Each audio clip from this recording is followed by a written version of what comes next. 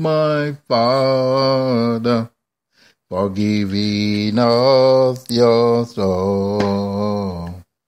Live in your spirit, your walk on earth is done.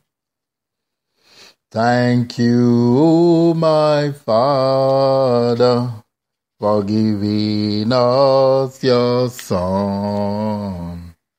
Live in your spirit, your work on earth is done. Thank you, my Father, for giving us your Son. Your show will go live in 5 seconds. 4, 3, 2, 1. Thank you, my Father, for giving us your Son. Live in your spirit, your work on earth is done. Thank you, my Father, for giving us your Son. Live in your spirit, your work on earth is done. Thank you, my Father, for giving us your Son. Live in your spirit, your work on earth is done. Thank you, oh my Father, for giving us your Son. Live in your spirit, your work on earth is done.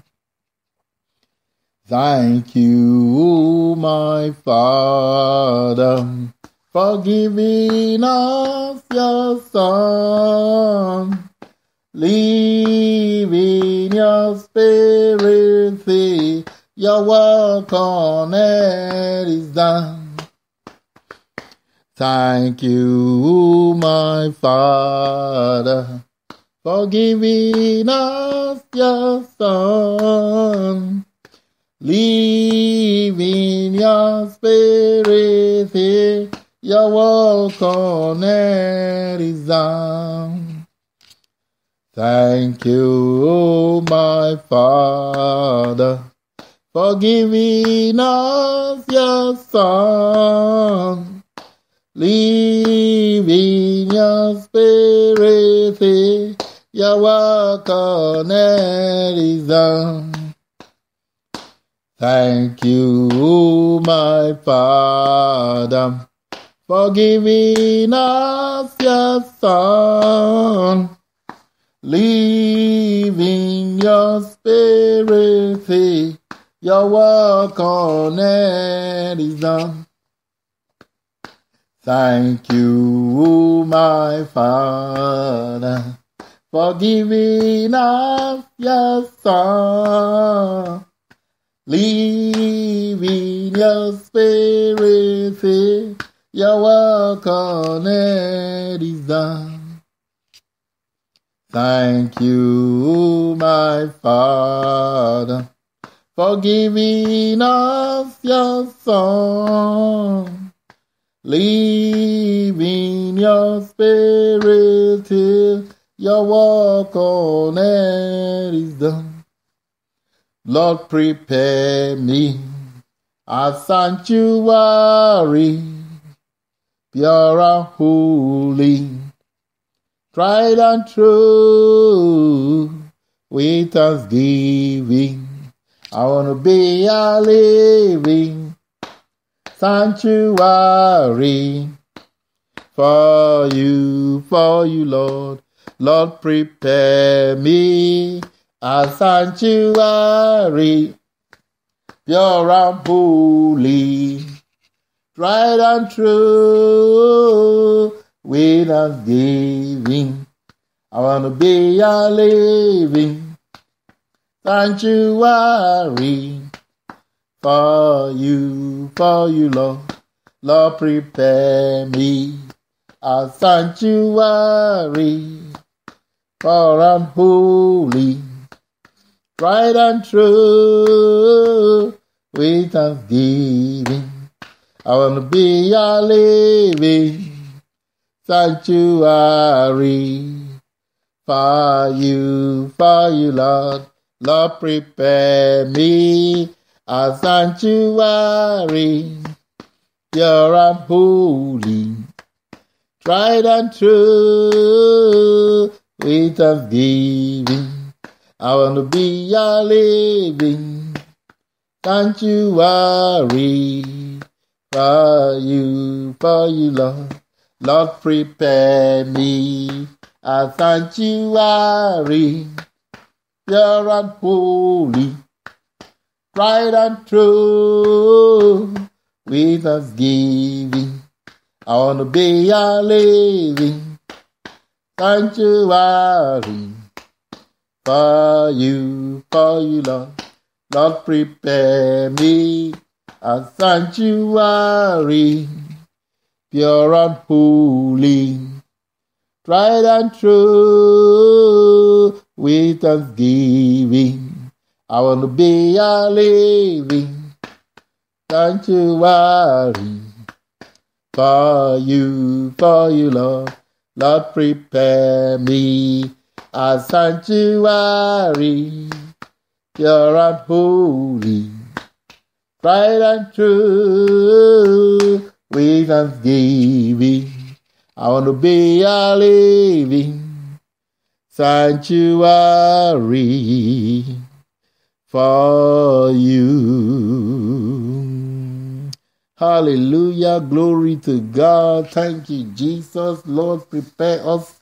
We want to be a sanctuary for you. Thank you, Lord, for giving us your spirit till your work on earth is done. Hallelujah. Glory to God. You are welcome to our Miracles Radio and Television Ministries of the Jesus Christ Global Mission, reaching you all the way from Lanham, Maryland, USA. This is Archbishop Stephen John Biokoro coming your way with God's living word that will bless your life today. We give glory to God. We thank God for all things working together for good. It doesn't matter what is happening out there, the snow falling and all kinds of things happening in the government. All things shall work together for good. In the name of Jesus Christ, peace be still to the earth. Peace be still. Jesus, the Prince of Peace, has brought us peace to the whole world. We say to the governments of the earth, peace be still in the name of Jesus Christ. Hallelujah. I'm led to share with you today on the topic, understanding the visions of God, the power of the visions, the plans, purposes, and goals. We have all moved into a new year, 2019. We need to have a vision. Where there is no vision, the people perish. And the scripture made it clear in the scriptures in Proverbs chapter 29, verse 18, which is our text. Our text is taken from the book of Proverbs chapter 29, verse 18. It says, where there is no vision, the people perish. Where there is no vision, the people perish. Proverbs 29, verse 18. What is vision? Vision is an idea. Vision is your plans, your purpose, what you are thinking about, what you want to do, what God has revealed to you. Revelation from God is vision. And the plans of God, the purpose of God, the goals God has set for you. We need to discover God's purpose for living. We are here on earth. The whole duty of man on earth is to serve God and to keep his commandments. The last chapter of the book of Ecclesiastes, it says the whole duty of man, the whole purpose of man on earth is to serve him, to love him, and to keep his commandments. The vision is for an appointed time. God has given everyone a vision, a purpose, a plan, a goal. You can't just live in this world and don't have a plan. You don't have a vision. You don't have a goal. You don't have a direction. God has given us direction. God has given us ideas. Vision is idea. The world is in need of ideas. The whole world needs ideas. And it is people with ideas that will rule the world. People with ideas. I pray for you today. May God give you ideas. God give you vision. God give you a revelation. God give you revelation knowledge, plans and purpose and goals for your life. You are not going to live aimlessly and carelessly. Some people just go through life. There is no plan. There is no purpose. There is no arrangement of anything. And things are just zigzaggedly. That's not going to be your story. In the name of Jesus, God will give you vision. Where there is no vision, the people perish. What is your vision in 2019? What are your plans and purpose and goals? In Habakkuk chapter 2, verse 2 to 3, Habakkuk chapter 2, verses 2 to 3, it said, the vision is for an appointed time. It may tarry, but it shall come to pass. Vision is for an appointed time. There are things God wants to do. There is time for everything. There are things God is speaking to you. God is laying your heart. There are plans and purposes and goals that God has placed in your heart. What are you doing with them? You need to lay them before God and begin to pray and prophesy over it for God to bring it into physical manifestation. The scripture says, delight in the Lord. Cast your cares upon Christ, for he careth for you. My people perish for lack of knowledge. Hosea chapter 4 verse 6. And that's the word of God. People perish for lack of knowledge. Hosea chapter 4 verse 6. So there are two reasons people perish. One, where there is no vision, people will perish. Then two, Hosea chapter 4 verse 6, he said, my people perish for lack of knowledge. People destroyed for lack of knowledge. Knowledge of God. Knowledge of what God wants you to do. Knowledge of the vision and the purpose, the plans and the goals God has. What is God speaking to you? What are you up to? Oh, yeah, there must be a purpose for your life. There must be a vision. Oh, yeah, there must be a plan. You're not going to live aimlessly. Some people, a whole year will roll past. They can't even pinpoint anything they have accomplished. They can't even pinpoint anything they have done for the Lord. They can't even pinpoint anything they have achieved. I was reading about Methuselah. Methuselah lived for 969 years. In the book of Genesis, Methuselah lived for 969 years. And all that the Bible said about him was that he lived for 969 years. May that not be your story in the name of Jesus. May you not have a legacy of long life. They say he lived for 969. What else was accomplished? Nothing. Nothing was done. All he got was just a long life. That's not enough. You are not a cockroach. You are not a lizard. You are not a rat. You are not an ant. You are not a butterfly. God has destined you with a vision for you to accomplish. And I pray for you today that you will fulfill the vision and the purpose for which God has created you in the name of Jesus Christ. Once upon a time, there was the Apostle Paul. In Acts of Apostles chapter 9, the Apostle Paul, he didn't know God's plans for his life. He didn't have a vision. He had no purpose. And so the devil occupied him. And what did the devil ask him to do? He was killing Christians in the streets of Jerusalem. He ordered the killing of Stephen, one of the deacons, who was appointed in the early church in Jerusalem in Acts of Apostles chapter 1, 2, 3, 4, 5, 6, 7, 8, 9. The church was moving forward. The gospel was spreading. Saul of Tarsus, whose name became the Apostle Paul, he didn't know what God wants him to do. He had no vision, no purpose, no plan, no goals.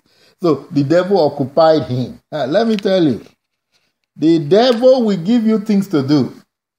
If you don't have purpose for living, if you don't have a vision, you don't have a plan for your life, the devil will occupy you.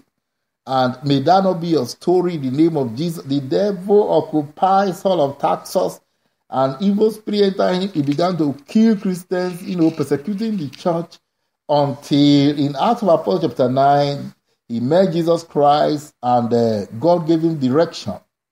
And Ananias had to go and tell him that God's purpose for you is that you are an apostle to the Gentile nations. That's the vision of God for you. God has created you to be an apostle to the Gentile nations. Out of that, there's nothing more. You need to discover God's vision. What has God plans for me? What does God want me to do on earth? The worst thing that can happen to you is for you not to know what God wants you to do. I remember the story of Joseph in the book of Genesis. Joseph, in the book of Genesis, you know how he was sold into slavery in Egypt. He became a prime minister. And while he was there, his brothers came to him to buy food. And when they came to buy food, they were worried. They discovered that this is their brother Joseph they sold some years ago. And now he's the governor of Egypt. Is he going to kill us? Joseph said, no, I'm not here. I'm not going to kill anybody. This is to discover God's plans and purpose for me. God has destined me to save life. That's why I'm here in Egypt. So when you sold me into slavery, you were only fulfilling God's vision for me. And that is what Jesus came to do on the cross. Jesus said, forgive them, for they know not what they are doing. God's vision is Jesus to come into this world and die for the world to be saved. There's always a purpose for everything. There's always a vision to be accomplished. In Joel chapter 2, verse 27 to 28, book of Joel, the prophet of Pentecost, chapter 2, verse 27 to 28, saying, the latter days I will pour out my spirit upon all flesh. And your sons and daughters shall see visions, and they shall prophesy, they will be with revelation, and so on. God have already established that there must be vision in the church. Oh yes, his servants, his ministers, God will not do anything except he reveals it to his ministers. The power of vision. Vision is, what has God called me to do? What does God want me to do? What am I doing in this world? What is my idea? What is my purpose? What is my goal and what is my plan? What am I here for? And many people don't think about these things. They just live their life carelessly, just wandering about. Remember the story of Jacob? Jacob is told the birthright and he was running away when he met an angel. The angel spoke to him, say, your name is not Jacob, your name is Israel. And this nature of 419, of stealing something from people, I break it. So that nature was broken, his tie was broken, and he got a new name, got a new impartation, and the life of Jacob was no longer the same. He now had a purpose for living. He now knew what he was supposed to be doing. He's not supposed to be a trickster, a 419, a liar. No, that's not God's purpose for you. God has created you to live for Jesus. I live for Jesus day after day. I live for Jesus. Let come what may, thy Holy Spirit. I will obey. I live for Jesus day after day. Do you live for Jesus day after day? We live for Jesus day after day. Lord, open his eyes that we might behold wondrous things out of thy law. Psalm 119, verse 18. Psalm 119 verse 18, King David prayed that prayer. I said, Lord, open down my eyes that I might behold wondrous things out of thy law. There is an inner eye, the eyes of faith, the eyes, spiritual eyes, whereby we discover things, we know things in the realm of the spirit. The eye of vision, we're supposed to be able to see into the realm of the spirit. Be able to have an idea of what God is doing. Remember the sons of Issachar. The sons of Issachar in 1 Chronicles chapter 12 verse 32. The Bible talks about the sons of Issachar. In 1 Chronicles chapter 12 verse 32, the scripture says that these ones, they knew the times of God. They took time to pray, to seek the face of God, and to understand what God wants Israel to do. That's what it should be. There will be a time when you are with God and God begins to open your eyes to see things in the realm of the spirit, to have a clear revelation of what God's plans and purposes are. It is not enough to just live in this world, just moving around, just walking day and night and traveling here and there, and you have no idea what God wants you to do. That's confusion. I pray today that you will understand the visions of God, the revelation of God, the plans and purposes and goals God has for you, what God wants you to do. May you find God's will for your life today in the name of Jesus Christ.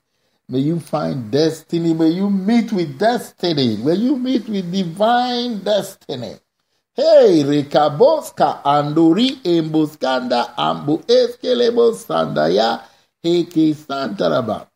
Had Saul of Tarsus met a preacher on his way to Damascus, he would not have met destiny. Hey, I repeat, had Saul of Tarsus in Acts of Apostles chapter 9, had he met a man, had he met another person on his way to Damascus, he would not have met destiny. But thank God he met his creator. He met God. He met Jesus, the King of Kings and the Lord of Lords and the everlasting Father, the Prince of Peace.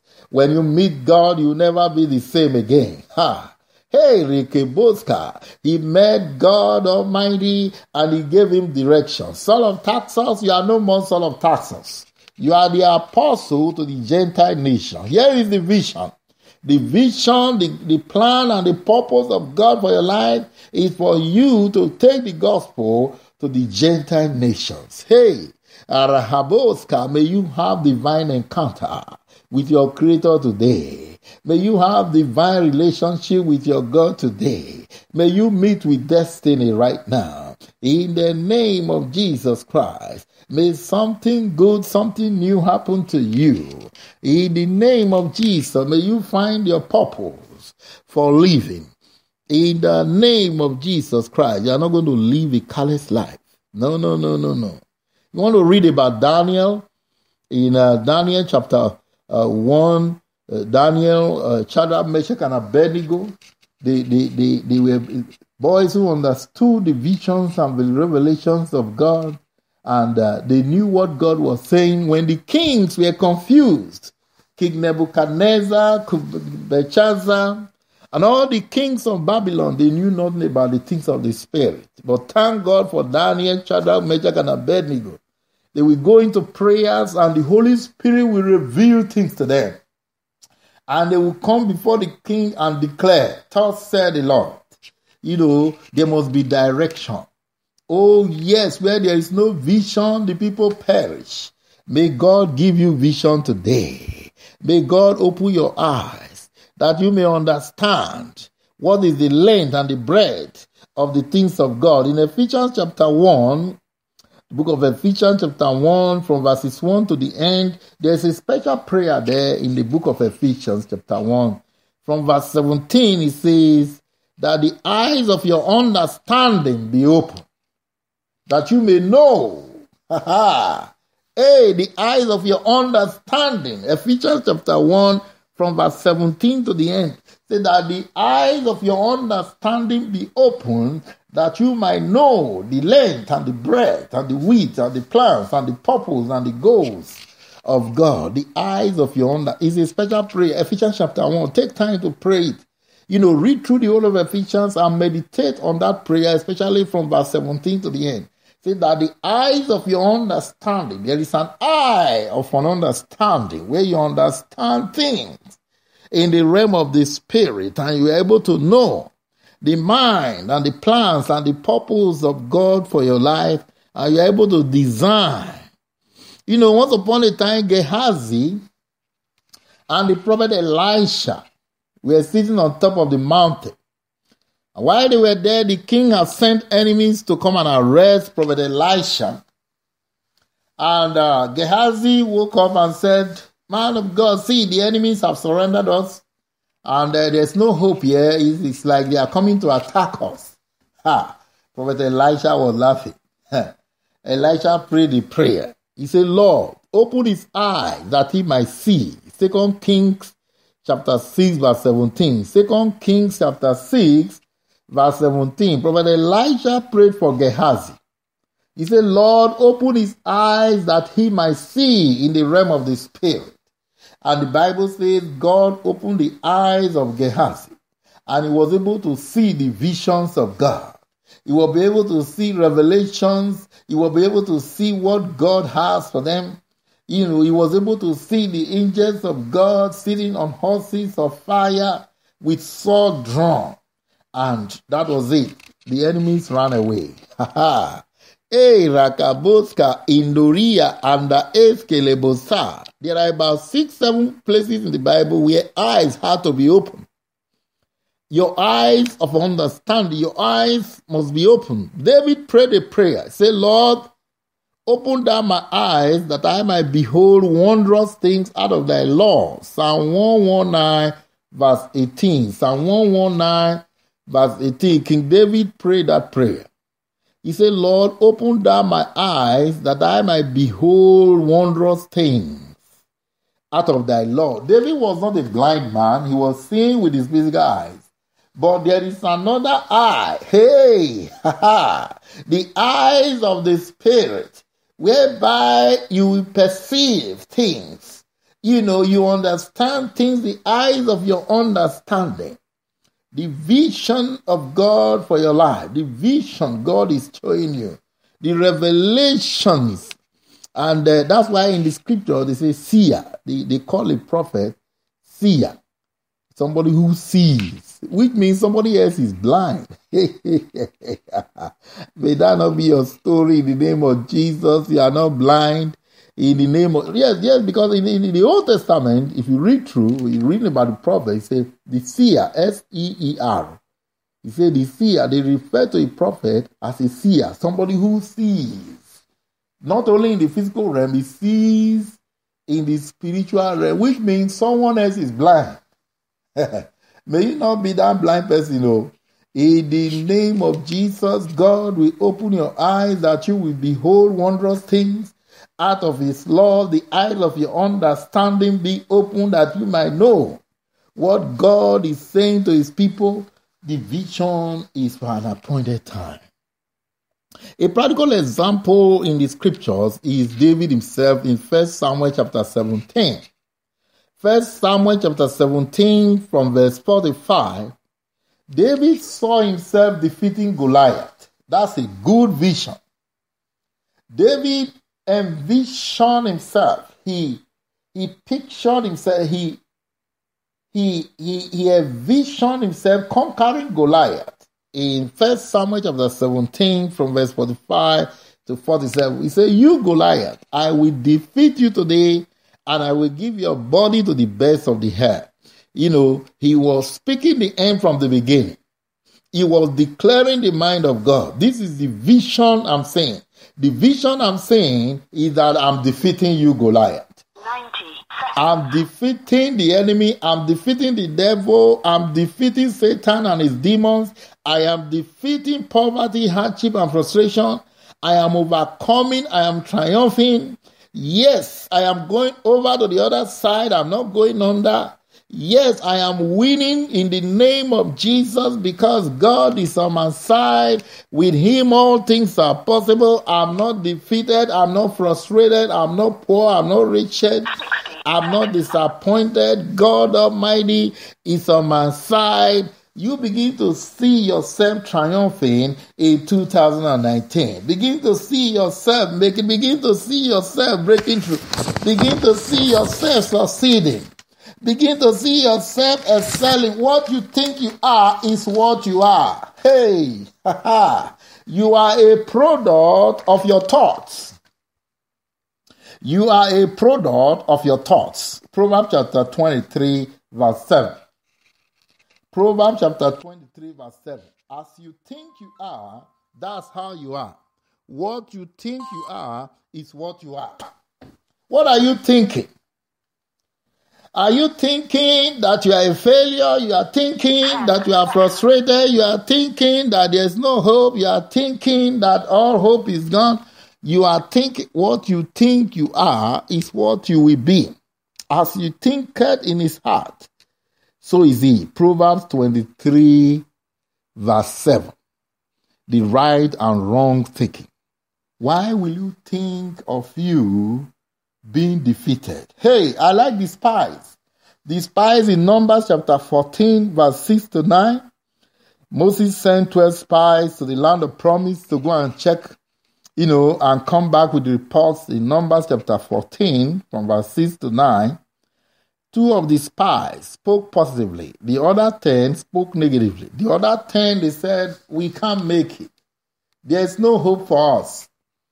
The enemies are there. The giants are over there. We're not going there. Let's go back to Egypt.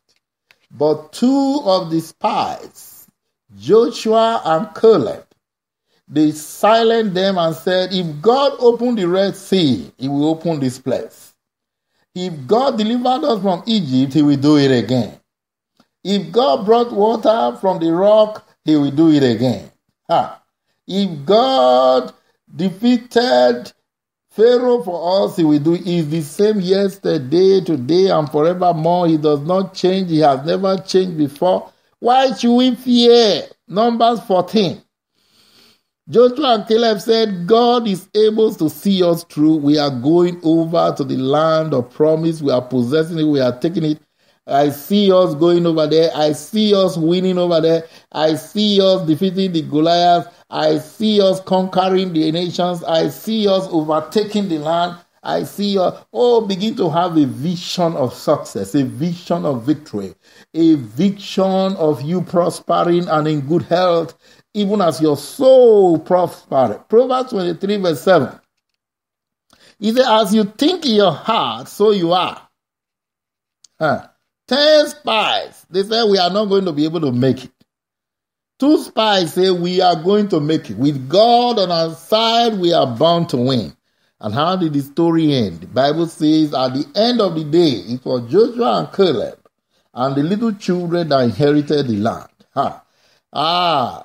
We have said it again. We are running the race again. And people are speaking negative things and talking rubbish and talking stupid things and talking failures and frustration, disappointment, and talking fear. Fear.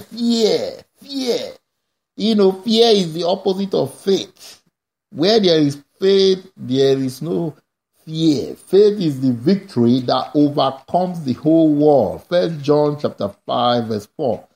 1 John chapter 5, verse 4. Faith is the victory that overcometh the whole world. That should be your story in the name of Jesus. Don't begin to entertain fear and anxiety. No. Hey, we don't live by the world's economy. I don't care who is paid and who is not paid. God is our source. We look unto Jesus, the author and finisher of our faith. His name is Jehovah El Shaddai, Jehovah Jireh.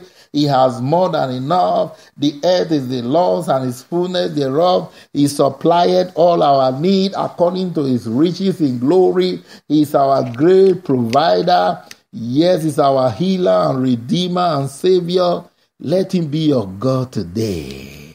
Let Jesus come into your heart today. Let him grant you deliverance right now. Let him grant you salvation right now. He has come to give you life and life more abundantly. Why should I fear when the Lord is on my side? Why should I worry when his hands are safe behind? He is to me my fortress and my rock. Tell me, why should I fear?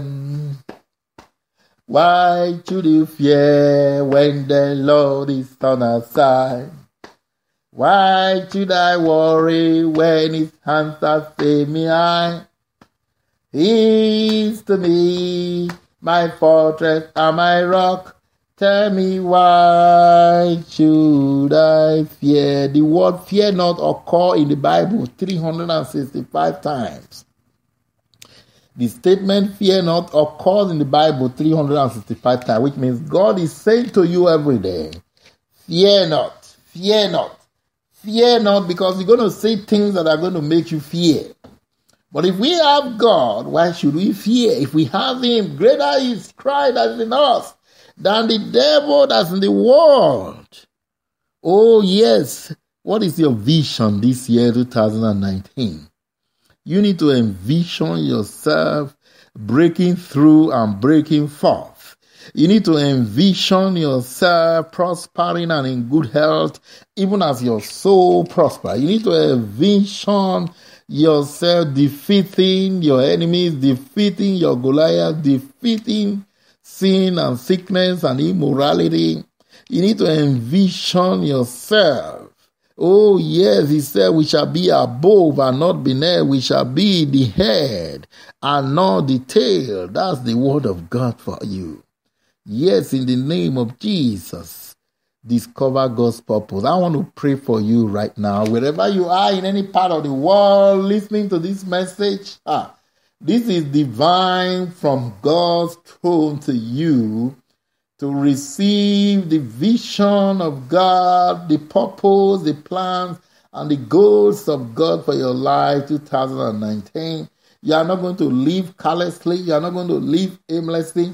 In the name of Jesus, you shall fulfill the purpose for which God has created you. The visions of God for your life shall be accomplished. In the name of Jesus Christ, the purpose and the goals and the plans. Hey, He said, my thoughts towards you are thoughts of good and not of evil. God will watch over His word to bring it to pass in your life. In the name of Jesus, you shall be what God wants you to be. In the name of Jesus, you shall have what God wants you to have. You shall possess your possession. He said, upon Mount Zion there shall be deliverance and holiness. And the sons and daughters of Jacob shall possess their possessions. May you possess your possessions in the name of Jesus Christ. Thank you, Lord. Yes, may Jesus be your Lord and Savior and Redeemer. May He live in you. Christ in you is the hope of glory. May He empower you to overcome sin and sickness and evil. In the name of Jesus Christ, receive strength to overcome. Receive power. Receive anointing. Receive the grace of God. Receive the mercy and the favor of God upon your life and upon your family this day. In the name of Jesus Christ. And may you become what God wants you to be. And may you do what God wants you to do. In the name of Jesus Christ. Amen and amen and amen. Feel free to email us, ourmiraclesradio@gmail.com. ourmiraclesradio@gmail.com. You can reach us on the phone for prayer or counseling. Area code 240-552-5899 or 202-460-7110. Jesus loves you and we love you. And feel free to email this message to everyone you know, forward it to them, text it to them, fax it to them, and let them receive this same word of God. There is a purpose for living. Where there is no vision, the people perish. You will not perish. In the name of Jesus, God has given you vision to live in victory throughout 2019. In Jesus' mighty name. Amen and amen.